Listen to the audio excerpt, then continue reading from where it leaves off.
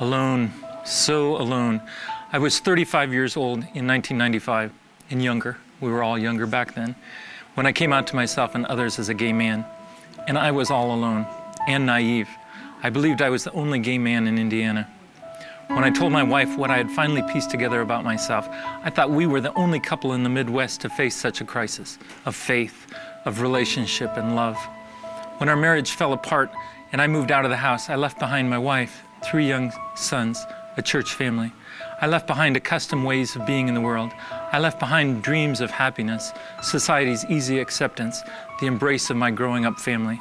Alone, I stepped into the unknown. My employer turned me out the door. They had no place for a gay man at a Christian university.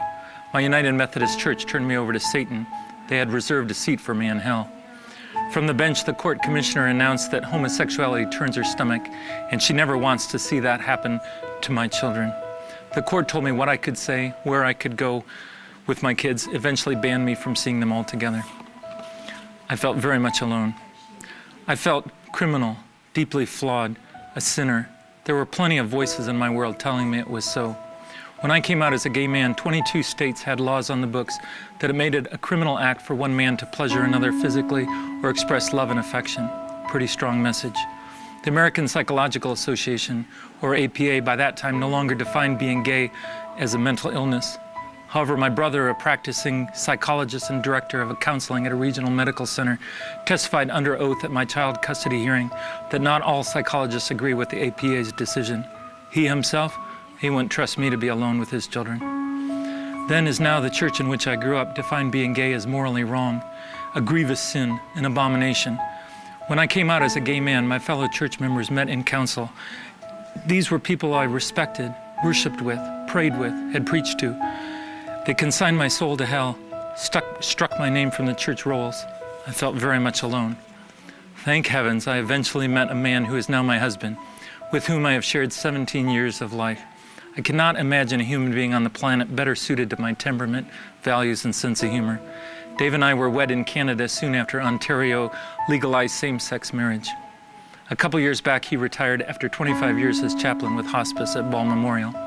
At his retirement party, he filled several tables with examples of the fabric art that he's created.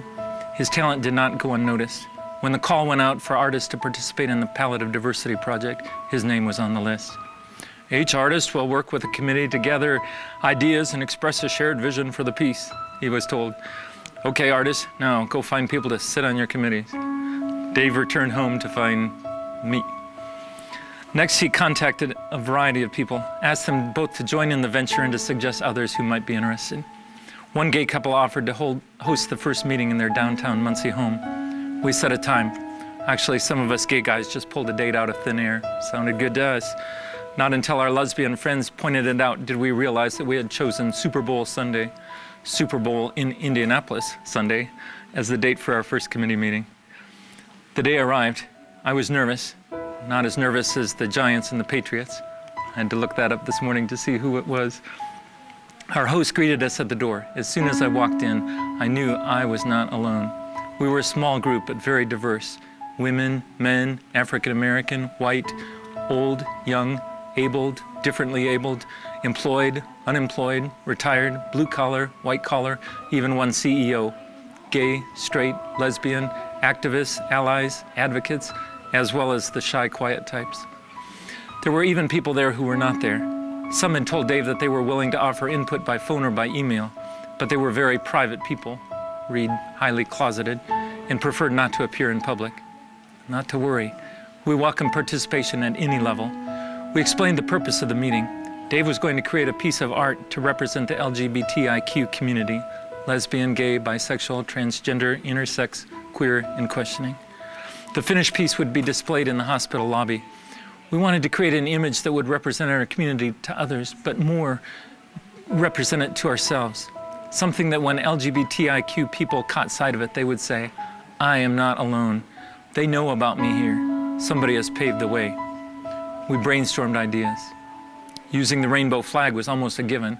How cool is it that out of all the flags in the world, we get the one with the rainbow spangled all across it? It's a symbol most all of us recognize. We wave when we see it on the bumper of a passing car. We breathe a sigh of relief when we see it on the door of a counseling office. We beam when we see it flying from a house in a small town in rural Indiana. Rainbow flag, gotcha. How to reinforce and reference the closet that is such a defining factor in so many LGBTIQ lives, and the coming out process. Well, we could have the art piece break out of its square frame, seem to be lifting up and off. We could incorporate the image of a circle, symbol of wholeness and healing. What else did we want to include? Family. Now there's a thought. There were several parents and grandparents among our group. Many of us become family to one another, we who have been rejected by our own families of origin.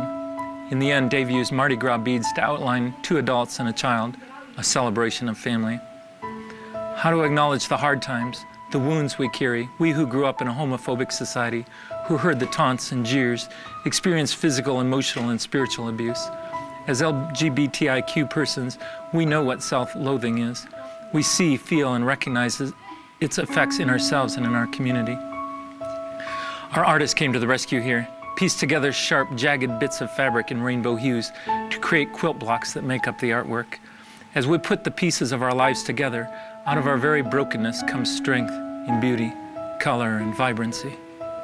As husband of the artist, I got a first-hand look at the hours and hours that went into creating this piece.